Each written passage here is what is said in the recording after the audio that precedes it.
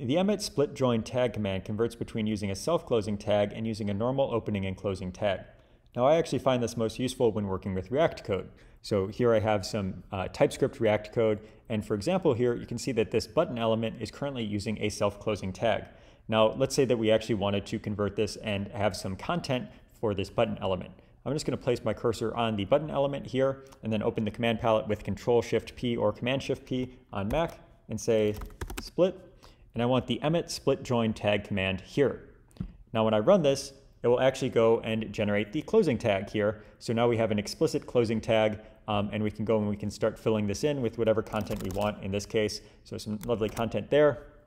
So that is the going from a self-closing tag to having an opening and closing tag.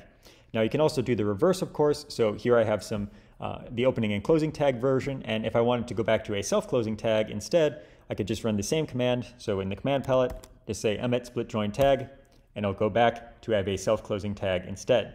So that is the Emmet split join tag command. Give it a try if you're working with React code.